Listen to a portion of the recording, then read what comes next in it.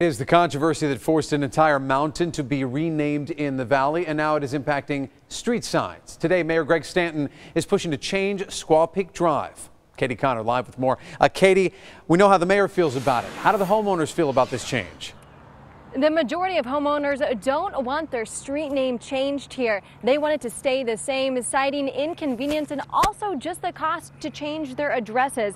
But many say Squaw Peak contains a word that's derogatory for Native American women. But right now, 16 of the 21 homeowners are opposed to this name change. And that's why Mayor Greg Stanton is asking City Council today to change city policy so the street can be renamed without support from homeowners. Representative Reginald Boulding released this statement saying the current process does not provide a method to change offensive or derogatory street names that denigrate Phoenix's rich cultural and ethnic heritage. He goes on to urge City Council to support the mayor on this. Back out here live, ABC 15 will be inside as well to see what happens on this vote. Of course, we'll keep you updated on what happens. Reporting live from Phoenix, Katie Connor, ABC 15, Arizona.